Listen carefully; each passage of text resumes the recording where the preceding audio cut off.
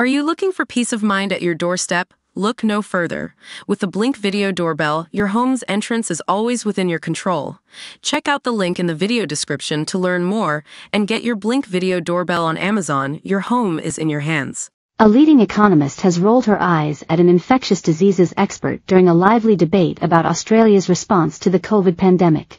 Professor Gigi Foster, from the School of Economics at UNSW, made no effort to hide her displeasure at Associate Professor Sanjaya Senanayak's comments during a panel discussion on 7 News Spotlight on Sunday night.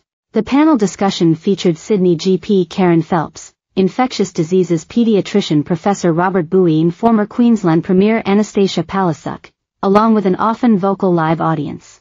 Professor Senanayak, an academic from the ANU School of Medicine and Psychology, said the drastic lockdown measures stopped people from dying. He conceded that stricter rules could have been enforced when hotel quarantine was introduced for domestic and international travelers after Australia first went into lockdown in March 2020. When we locked down Australia, we should have made sure that hotel quarantine was impenetrable, he explained. If you look at the Victorian report, it looks like the hotel quarantine. The policy was from conception to inception, it was just a couple of days. Professor Senanayak said that was an invaluable lesson, which needs to be learned to be better prepared for a future pandemic. It was at this point Professor Foster rolled her eyes. Professor Foster said the lockdown measures failed because she claimed it was a mass one-size-fits-all policy. We have failed to protect the most vulnerable, she said.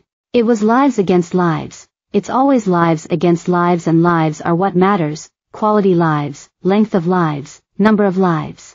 She said Aussies were let down by the way the outbreaks of the disease were handled. The more we put in people and authority, bureaucracies, which are unaccountable to the people and unelected, the worst outcomes we are going to get. A mandatory 14-day hotel quarantine rule was introduced for all international arrivals into Australia in late March 2020. The public health measure, which was instituted by the then Scott Morrison government, kept the number of cases at a low rate during the first 18 months of the pandemic. States and territories also instituted hotel quarantine protocols for interstate travelers. Ms. Palaszczuk said even though hotel quarantine was not popular at the time, the move stopped people from getting infected. I did hotel quarantine myself and it was not good, she conceded. At the time it was the best answer in terms of what we could do in terms of the longevity of the virus and to contain it. She defended the move by saying the decision was made in consultation with chief health officers from each state and territory. Ms. Palaszczuk, who closed off the Queensland border several times during the height of the pandemic, said lockdowns were necessary to fight the virus. Professor Foster rejected her assertion that the measure was effective. People's quality of life has suffered, and also the direct mental health cost of the lockdowns and the crowded-out healthcare that's been killing more people, she said. We've lost tens of thousands more people since mid-2021 than we should have. One of the reasons could be delayed effects of lockdown. Professor Foster also said there were other coronaviruses that happened before the COVID pandemic, which she said helped people develop better immunity. Professor Bowie was left shaking his head at the suggestion and said COVID-19 was a completely different virus. This was a virus that went around the world and killed probably over 20 million people, he said.